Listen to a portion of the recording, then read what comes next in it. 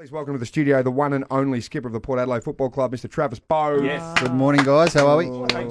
Well done to you and the Port Adelaide Football Club. We know you're an ambassador for childhood cancer, but you handed over the traditional #1 captain's Guernsey to little Henry Micken on the weekend. Yeah, look, it wasn't the result we wanted, but a fantastic and special weekend for Henry and his family. And so I handed over the number 10 for the day, and as part of the childhood #1, cancer, mate. Wow. Sorry, the number 1. Yes. I handed over the number 1, wore number 10 for the day, and as part of the Childhood Cancer Association, the Port Adelaide Footy Club have come together the last 2 years now, and made a special kid's dream of being captain for the day. And he come in and led the boys out wearing the number 1, and he was actually in the warm-up. So the boys got him in the warm-up before, so we did little drills inside. So he was in there kicking and handballing with the boys. And look, it was a special day, and friends at Nike were able to send over a pair of boots for him as well. So he had a pair of boots with his initials on it and the number 1. So yeah, it was it was a special day for him. That is very, very cute. Did you like slipping off the number 1 and just relinquishing like the sort of, the pressure of being captain and going back to the number 10 when you weren't captain and you didn't have all that responsibility? Yeah, well,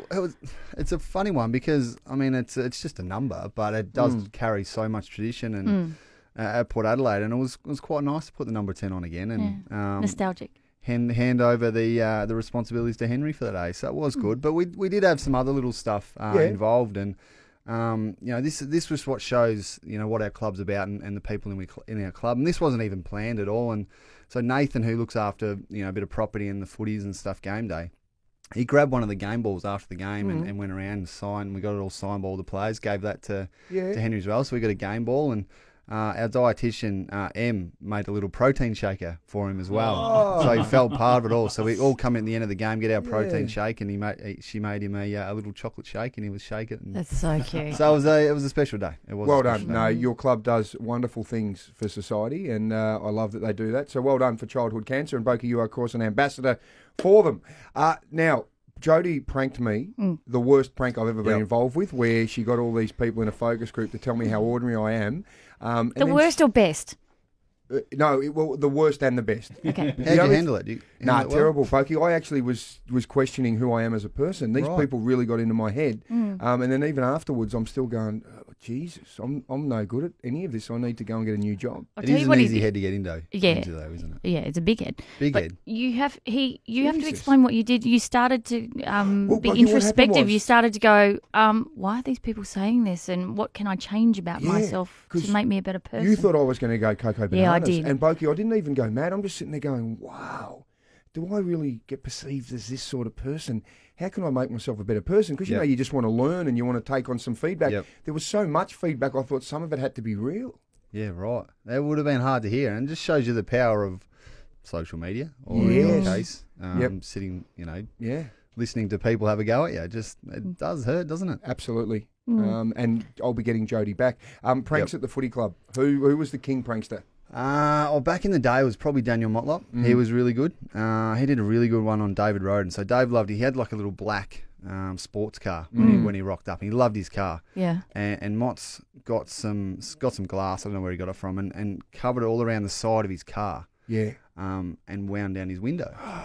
So they've walked out together, and Dave's looked at the car and thought, oh no, someone smashed my window and broken in. Yeah. And he's driven around, covered it up for about a week. With plastic? With plastic. For a week.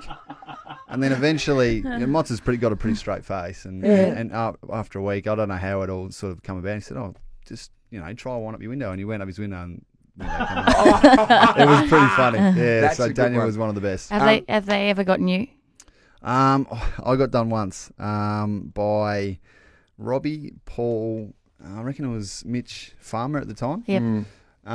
So I used to live by myself at Woodville, and downstairs, you walk in downstairs, there's like a little lounge room, and at the time I'm playing Call of Duty, obsessed with Call of Duty, and I have it really What's this, like a Nintendo game thing? Yeah, so on PlayStation. Okay. What are you, 8?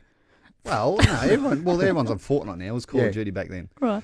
And I used to yell at the TV and all that sort of stuff, get right into it. Yeah. And so they've snuck in my house, gone upstairs, which I don't know how I didn't see them. The staircase is right behind the lounge room. So they've snuck up, destroyed my room, put stuff everywhere. Yeah. I've had no idea. They've snuck out. I've gone upstairs. I thought someone had robbed me, robbed the joint. Broken in. And so I rang the cops and said someone's come in and I don't know what they've stolen, but destroyed my place. They've taken a report, everything. Fingerprints?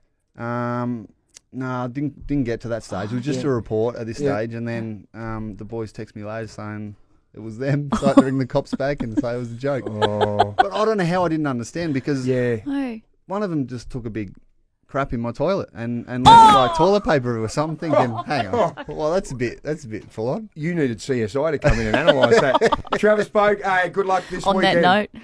Good on you, buddy. Thank you.